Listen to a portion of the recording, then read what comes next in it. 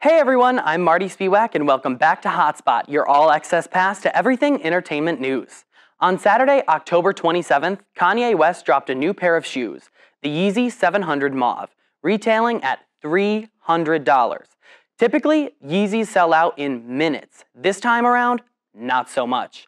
Many online were quick to suggest that sales were weak and attributed this to Kanye's recent cozying up with the president. Sources close to Kanye are saying that sales are unaffected by Kanye's politics. The new Yeezy release boasted what sources close to Kanye say is a 10-fold increase in product volume.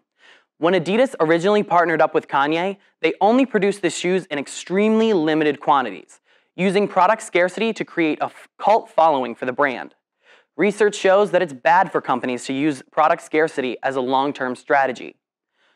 What we could be seeing is Adidas trying to move away from using this strategy, or the Yeezy brand could be imploding in front of us. We'll see how Kanye's new Yeezy Boost 350 V2 does on the 9th of this month. Now over to Alyssa with some celebrity jail sentencing. Hey everyone, I'm Alyssa Michon. Mike Sorrentino, better known as The Situation from Jersey Shore, pleaded guilty back in January of 2018 to several charges involving tax evasion. His brother Mark also had to plead guilty to one count of aiding to the preparation of a fraudulent tax return. The brothers were failing to pay taxes on $8.9 million in earnings between 2010 and 2012, while Mike was starring on the MTV hit show. October 5th, 2018, he returned back into court accompanied by his fiancée and his Jersey Shore castmates to find out his sentencing. Reality star was sentenced to 8 months in federal prison, followed by 2 years of supervised release, 500 hours of community service, a $10,000 fine, and $123,000 in restitution, which has already been paid. Mike's attorney made a statement to reporters saying, Mike accepts the court's judgment. He is looking forward to marrying his college sweetheart, Lauren Paces, next month and moving forward together after he serves his sentence. Mike also tweeted, "We are very happy to put this behind us. Thank you so much for all the love and support." The Situation's brother, Mark Sorrentino, was sentenced to 24 months in prison. He was also fined with $7,500 and restitution to be determined at a later date.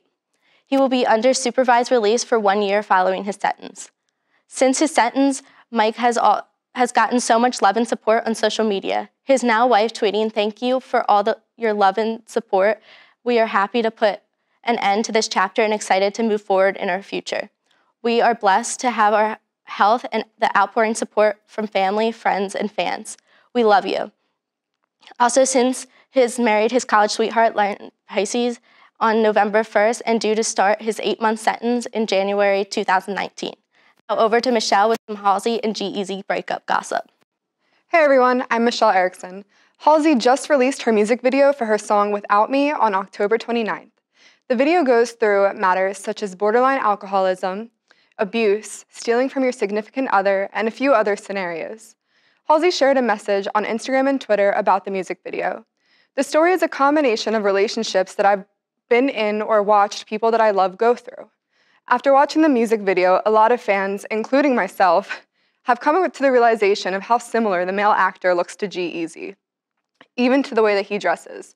Some comments on the video are, "G-Eazy has left the chat," and this seems like a part 2 of the Him and I music video, which, if you guys don't remember, is the music video from last December starring both Halsey and G-Eazy madly in love. Halsey and G-Eazy dated for about a year before calling it quits.